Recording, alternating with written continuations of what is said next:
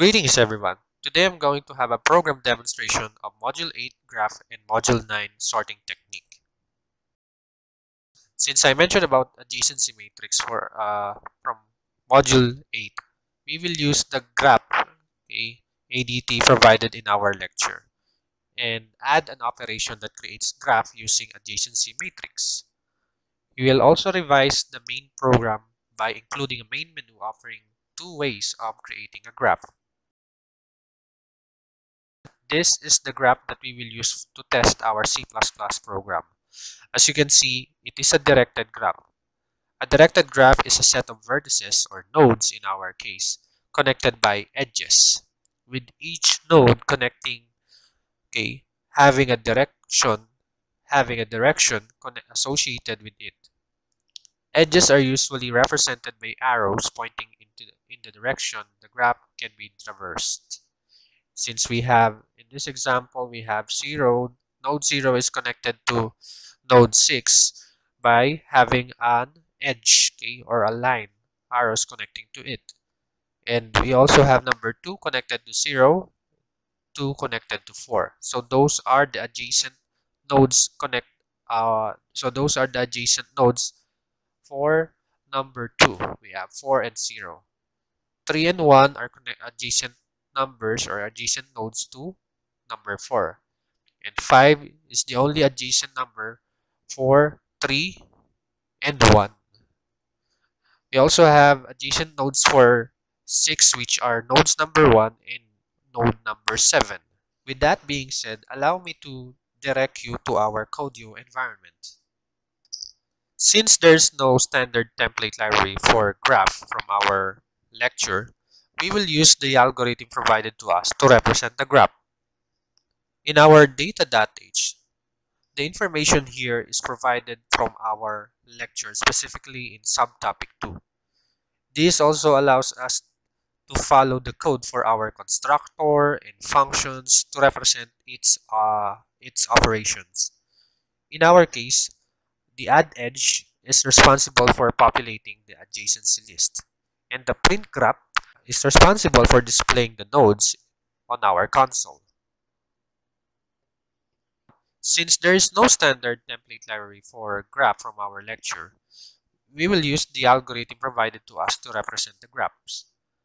In our data.h, the information here is provided from our lecture, specifically in subtopic 2. This also follows the code for our constructor and functions to represent its operations. In our case, the add edge is responsible for populating the adjacency list, while the print graph is responsible for displaying them on our console. Okay, so let us now visit the implementation.cpp, which houses the definition of the codes or program statements intended for print graph and add edge. Okay, so we do have two parameters for add edge that we will use for an index for our adjacent and our pushback. Okay, pushback method. We also have the print graph here that will display information onto our console. So this is again responsible for displaying them individually onto our screen. Now next, we will visit our main CPP file. Okay, in this file, we will try to display the adjacency list first. Okay, then we will go with the adjacency matrix after this single dimensional array. Okay, so let us try. Okay, so as you can see, we have the adjacency list that follows the PowerPoint demo. Okay, so we have here 2 connected to 4 and 0. And if we have to check from our Codio, we have 2 adjacent to 0, and it is also adjacent to number 4, which is again aligned to the specification of this graph. And then we also have to inspect if 6 is connected to 1 and 7. Let us see if it is adjacent. Yes, it is. Okay, So we can use this table to test if we are doing it right. So this is now the modified version from our original code class definition. Because if we are going to make an adjacency matrix, we will need a dynamic 2D array. Because the size of the array would determine once the user encoded the number of vertices and the edges connecting these vertices. Which means we cannot determine it right away. We cannot say that the size of the matrix is 4 by 4 or 3 by 3. We need the program to determine the size of the array based on the vertices and the edges. So we will declare a dynamic 2D array by typing int space double asterisk adjacent number 2. The 2 asterisk indicates that we are declaring a dynamic 2D array, whereas a single asterisk is for a single dimensional array. This time I added addEdge2 function for adjacency matrix to represent the graph, and also print graph number 2 to generate the matrix. Okay? So we expect them to be the contents found in our implementation CPP. So again, we need this to print the graphs and this one for populating our matrix. Okay, so we now have menu for adjacency list. We will get the adjacency list, okay, here, which follows, okay, the test data. If we try to run the application once again, okay, we will try this time number 2.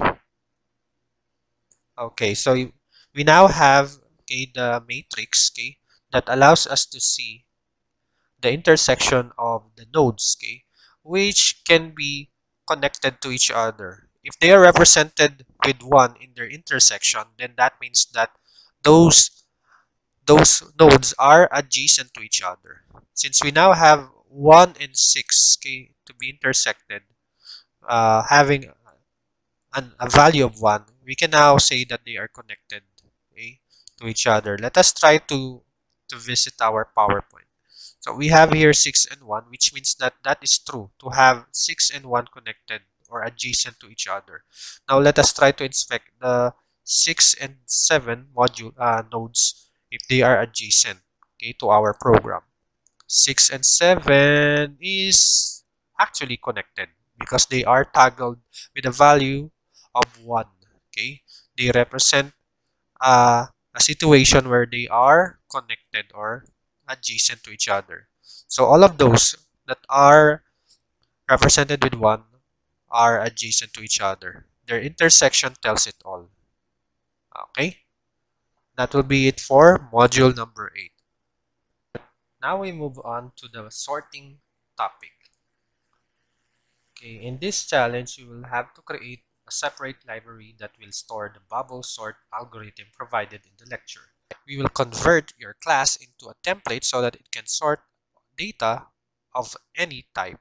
We will use a char or float data type for your data and set up a constant array with contents which will not require user inputs. So if it's going to be a user-defined library with a template, you will need 2 files, okay, to accomplish these. First, the main CPP and the data.h. Having them said, you will place them together, okay, the class definition and the operations in the data.h. Majority of the changes will be done in the data.h. Our data.h here is already a library that makes use of a template. Okay? This will be what it looks like. It is a combination of our implementation.cpp and our class declaration.